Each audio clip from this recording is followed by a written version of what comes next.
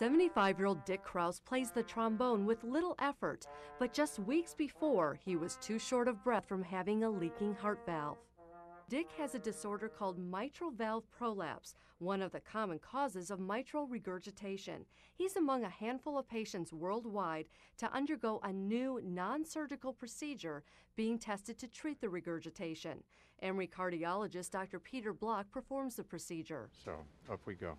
Mitral valve regurgitation is a leakage of the mitral valve, and the mitral valve is the major valve that connects the collecting chamber on the left side of the heart to the pumping chamber on the left side of the heart.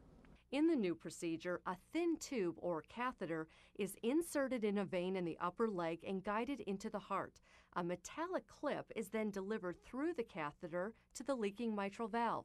Once there, the clip is attached to the center of the leaking valve, decreasing the backwards flow of blood. Blood then flows through two openings on either side of the clip.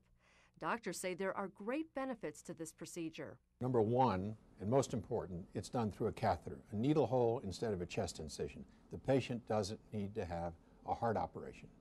Number two, it does decrease the amount of leakage significantly. The procedure and device are still being evaluated by the FDA. Meanwhile, Dick says he's seeing improvement. Going down to pick up the mail, sometimes I would stop halfway up and catch my breath. And now I can walk right up without having to stop. And one day to test myself, I ran up the hill. Dr. Block doesn't want Dick to overdo it, though he's glad he's regained so much energy. For Emory University, this is Rhonda Rowland reporting.